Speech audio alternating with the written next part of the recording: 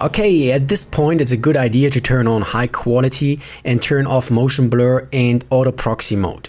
Good. So let's copy and paste the Merge 3D and the renderer.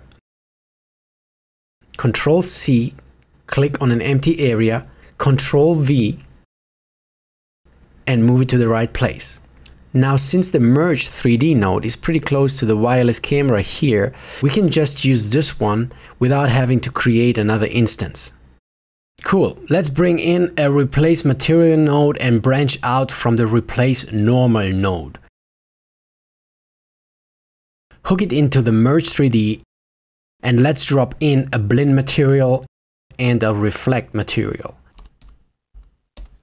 Now the blend goes into the background slot of the reflect material for the simple reason to pass on color, opacity and specular attributes to the reflect material, essential when you want to create glass. Now since we want a raw reflection pass, we set the color to black. Next, grab a copy of our HDR wireless node, Ctrl C to copy and click here, and this time Ctrl Shift V to paste in an instance. Append a sphere map node. You can leave the default settings. Hook this into the reflect color channel. By the way, before releasing your mouse, hit Alt to get the channel pop-up menu. Okay, let's create our bump map. Now, this is always the same procedure.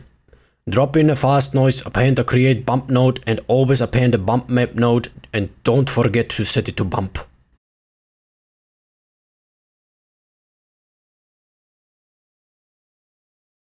Okay, let's modify the noise. We set the noise detail to 6.2.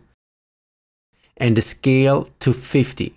Go over to the color tab and set the color type to gradient and try to match it to what you see here. Now go to the image tab and choose 16-bit float and let's see how it looks.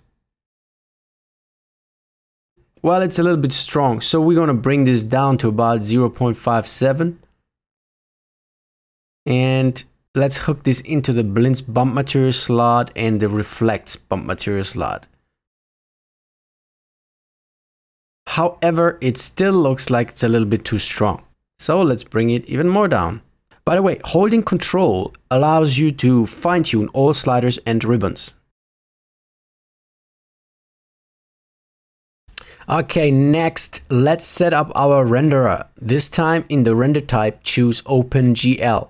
Open the output channel drop-down and activate the super sampling.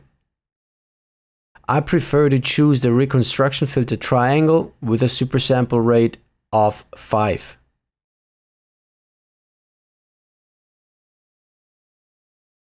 Now, very important, make sure that here in the texture drop-down, your texture depth is set to either 16-bit, 32-bit float, or source.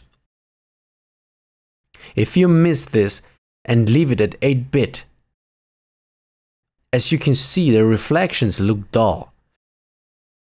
However, if you choose source, it will inherit the bit depth of the source, which is our 32-bit HDR or our noise, or whatever comes in here.